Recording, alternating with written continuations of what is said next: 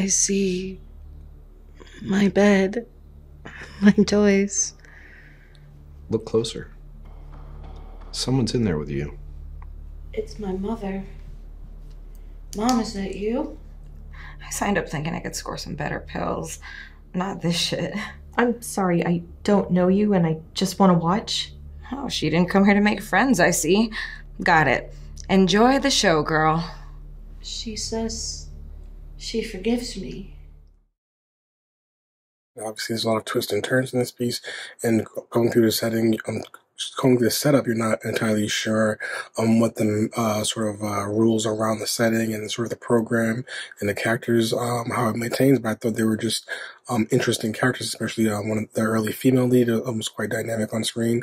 I thought everyone was able to sort of encompass their role, including the pseudo-psychotherapist, in a way that created a sort of moody and tension-filled piece that eventually goes to the obviously the computer simulation setup and the prison setup that is the ultimate pull of the piece. I thought the narrator sort of did a good job of building up to it and sort of trying to maintain a cerebral approach through the open and make it sort of a mind game as implied, both as a cinematic experience and as a thematic experience. So I thought it was well done for those reasons. The person, whoever wrote this, whatever, like,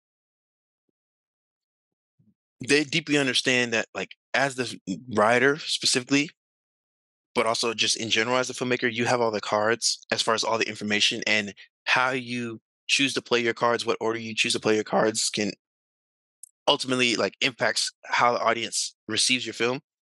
And I think so I say all that to say I liked how intentional and specifically they were with, how they revealed information in this film, and like for the maximum emotional impact. I think that's good writing.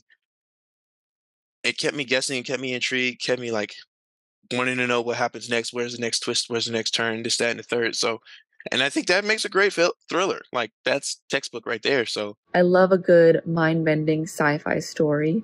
I thought the acting was really well done in this film. We begin rooting for the three women in this film in the beginning, thinking that they're some part of some twisted experiment. But in the end, when we are shown that they're actually murderers, I feel like we're still on their side, even at the end, which is interesting that the filmmakers could make us feel this way about three women who are in fact murderers, most likely getting the just sentence that they deserve, and yet we still feel empathy for them, and we still feel like we're on their side at the end of this film. You can sense like anxiety, like paranoia, like from the performances of the actors, and like the story is well done, like to kind of like hiding like the puzzle, like the mystery behind the program as well, through the portrayal of the actor who plays the doctor.